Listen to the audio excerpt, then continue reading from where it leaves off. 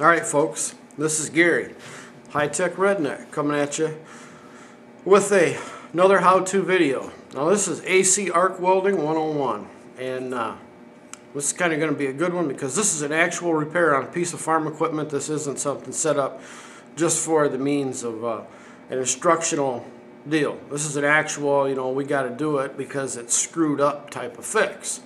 So without any further ado, man, let's go over and check it out.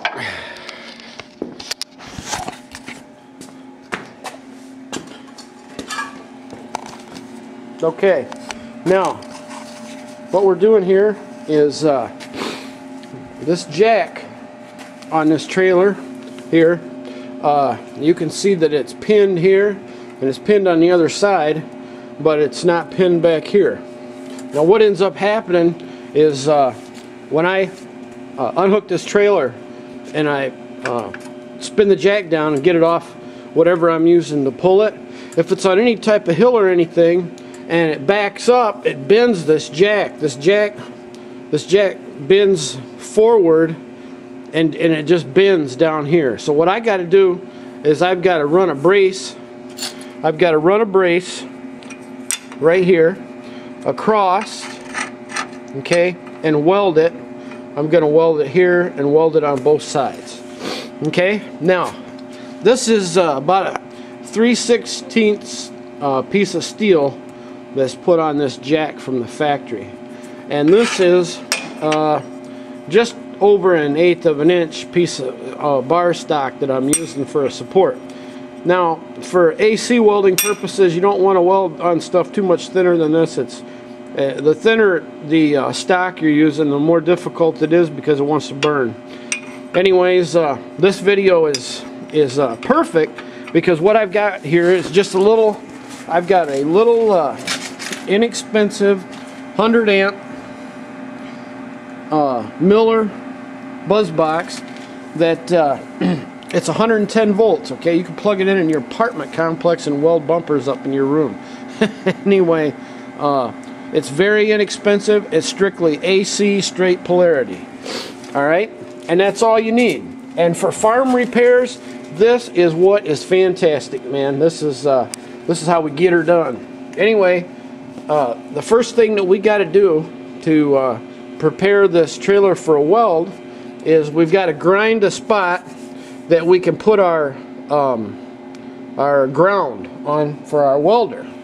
And so let's go ahead and do that.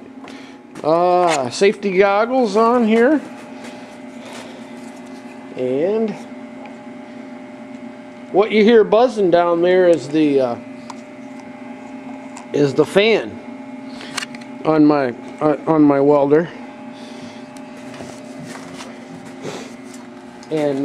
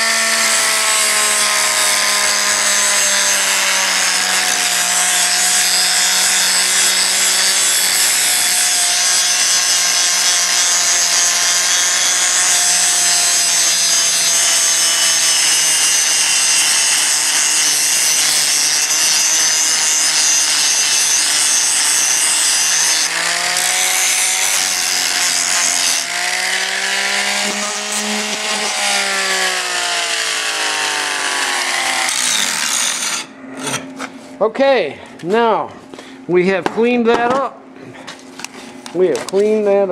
So let's go ahead and see if I can find a place to set the camera. And we're going to go ahead and ground out this, ground out our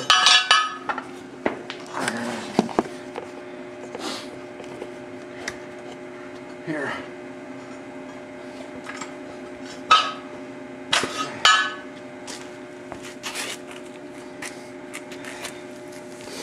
Okay, this is the ground from the welder.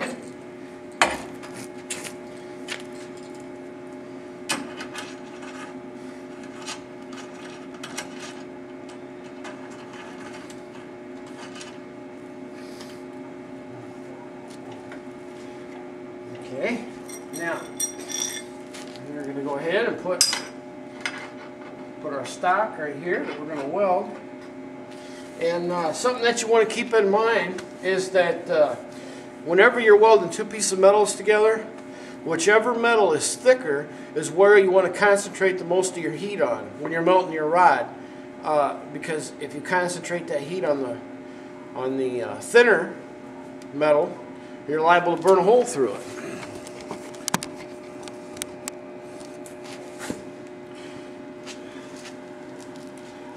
Alrighty then.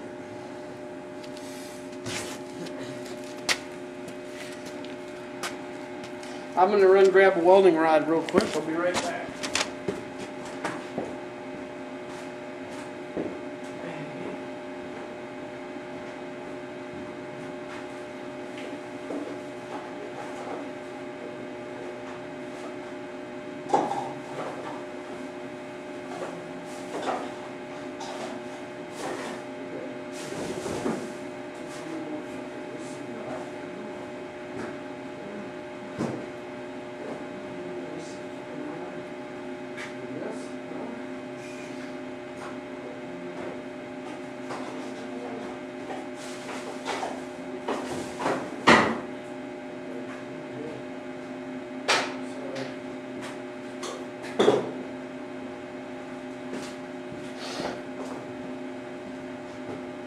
Sorry, man, I thought I had more welding rod. I had to really dig here. And we may be just a tad in trouble here. Welding wise, without this rod. Something else that's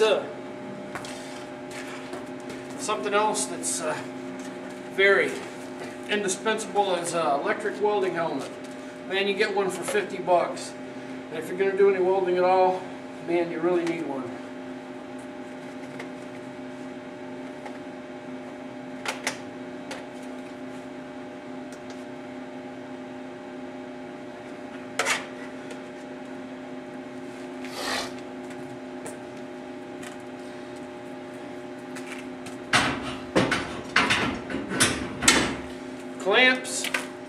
Clamps are kind of invaluable when it comes to this welding stuff too.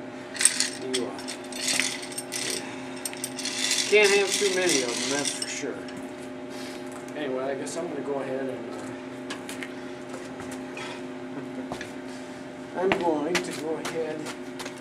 and clamp this piece of stock here first.